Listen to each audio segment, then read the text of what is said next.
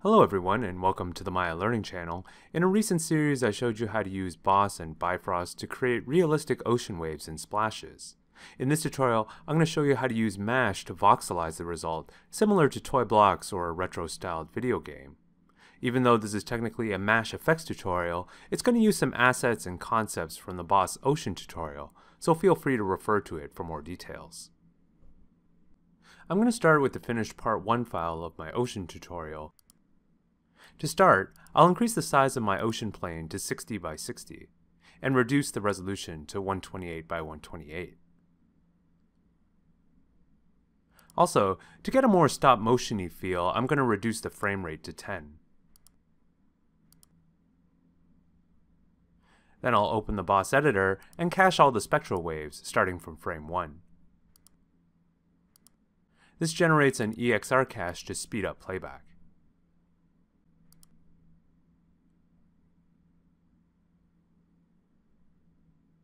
Then I'll select my ocean and create an Alembic cache.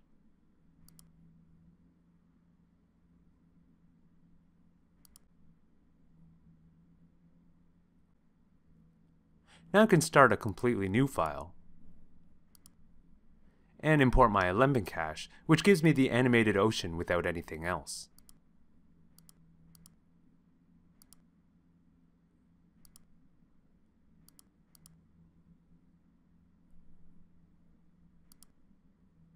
Time to get started on my MASH network. First I'll create a basic cube and name it Cube Ocean. Then I'll give it a solid blue Arnold shader. I'm not going to use any ocean preset here because I actually want it to look like plastic. So just a nice solid blue. It'll also help if I enable anti-aliasing and ambient occlusion in the viewport. Also, the cube seems a little big relative to the ocean, so I'm going to shrink it.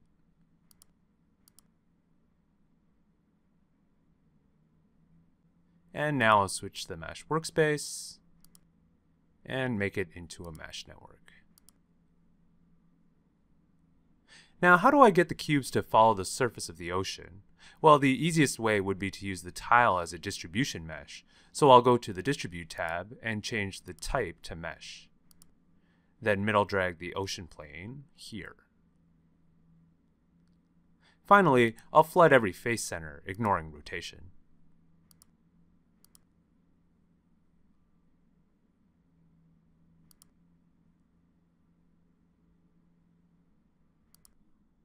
However, look at this deformation. A lot of the cubes squish together and overlap because the faces of my mesh don't actually stay square.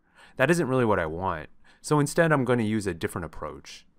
Rather than use the plane to literally lay out my cubes, I'm instead going to use it to generate voxels, or 3D pixels. I can then tell MASH to generate cubes within those voxels, guaranteeing they won't overlap. So first I'll change method to voxel, which gets me a grid that sort of follows the ocean. To eliminate these gaps, I'll reduce the voxel size to match the cube.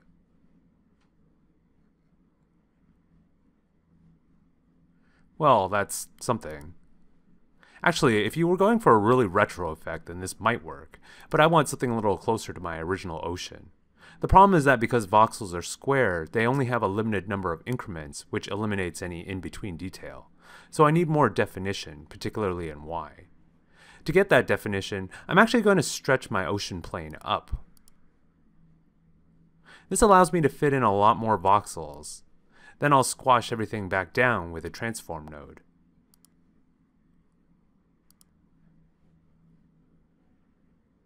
And then I'll just hide my plane and play the scene.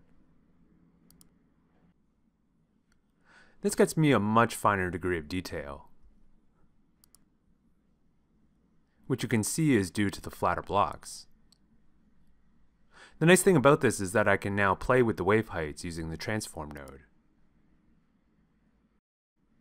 I'm still not really sold yet because the water is too uniform. I need some foam to go with it.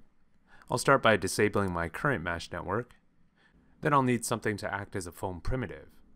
For clear differentiation, I'll use a cylinder this time.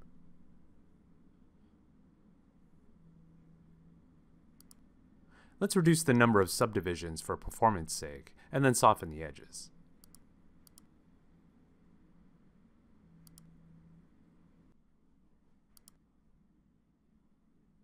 I'll also shrink it down using my cube as reference. And give it a new white Arnold shader.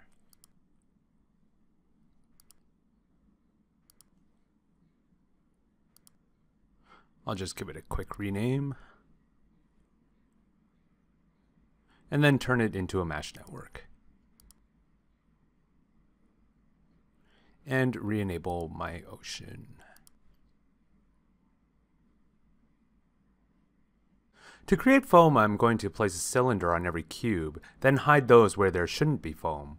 However, rather than create another set of voxels that I'd have to manage independently, I'll just add a merge node instead to reuse my cube positions. I should probably rename these too so I don't get too confused. Now I'll select my merge node and go to the outliner, and middle drag my ocean node into it. Next, I'll bias the point positions towards the ocean network, then add a bunch more points via the distribute node.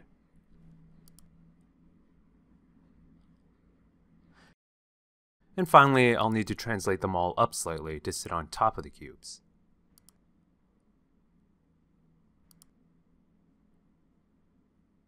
There they are. Cool. So to hide some of them, I'll use a visibility node. The only question now is, how should I hide them? I could try doing it randomly, but as you can see, it doesn't really produce very foamy results. So instead, recall the boss cache that I generated earlier. This cache actually consists of image files representing waves and foam respectively, which is something I taught in my Creating an Ocean tutorial. Now I can use this foam one specifically as a strength map. So I'll just source the file,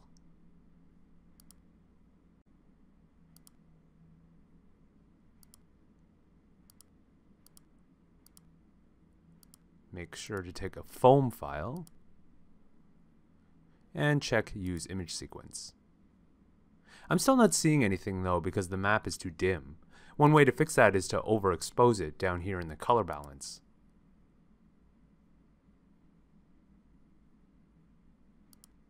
That still doesn't look the best. The foam doesn't really clump together properly. The problem is that the image has too many shades in it, while the visibility node only deals with visible or invisible. So ideally, I need to bake all these shades down to just 2.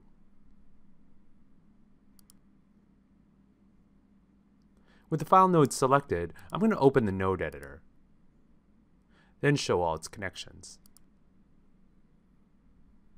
From here, I can actually zoom into the connection between the EXR cache and visibility strength map. Instead of passing along this info directly though, let me route it through a luminance node first. This gives me the transparency of each pixel in the file. Then I'll just run that through a condition node.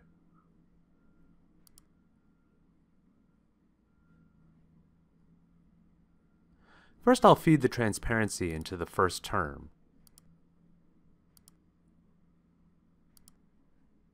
Then, if the result is above a certain threshold, I'll force it to be white instead, which is the same as 1, 1, 1. And then I'll try a threshold of 0.1 to start. And finally feed that back into the visibility. Okay, so 0.1 was apparently much too high. Let's try 0.01. There we go. And the beauty of this approach is that I can control the foam just by changing the threshold.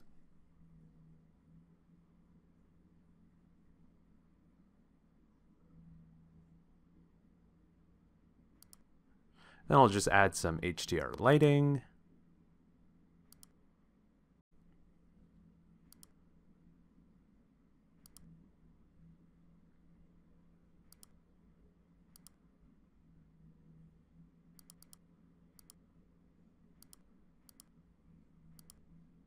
and render the whole thing.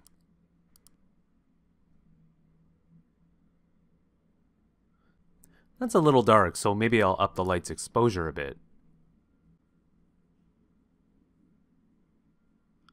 And tweak the foam emission so it appears brighter than the water.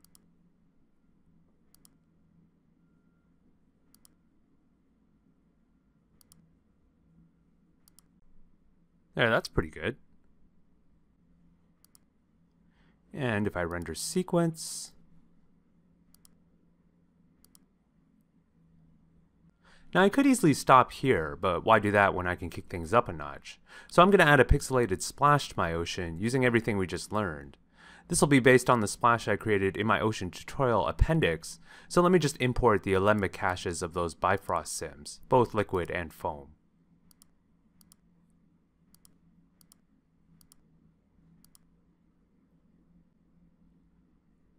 And for good measure, I'll also import my meteor.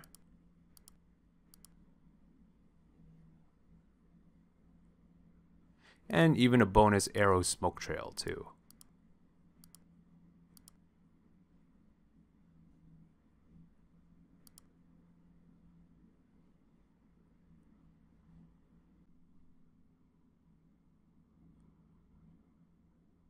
Now I'll do exactly what I already did before.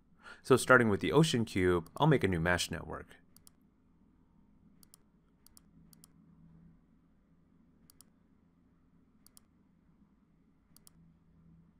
I do need to make one slight alteration though. Notice that the splash doesn't exist before frame 15. Since I can't voxelize nothing, I'll need to temporarily use a different distribution method until the mesh does exist. I'll do that by keyframing a scatter on frame 14. But I'll set the number of points to 0 since I don't actually want to use that method, and keyframe that too. Then once we actually do get to frame 15, I can reverse all that and continue as normal. So then I'll load in my splash geometry and shrink down the voxels. Don't worry about this warning at frame 14. It's merely stating the problem that we just took care of.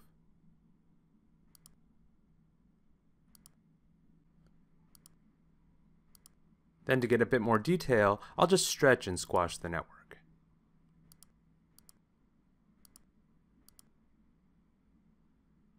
And finally, rename it Splash. Then I'll repeat the whole process again for the splash foam and smoke trail.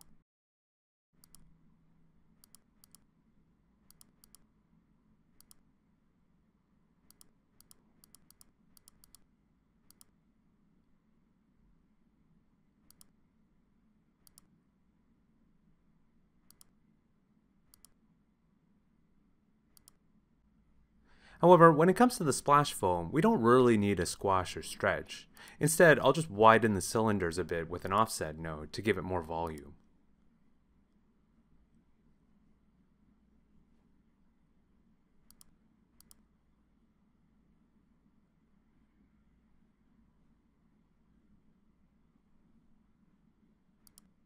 Then just repeat for the smoke trail.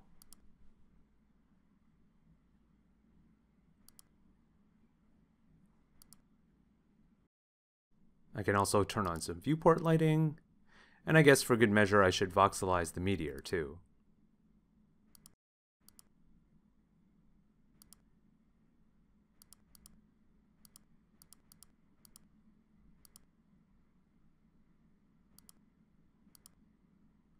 I can even give it a splash of color with a color node.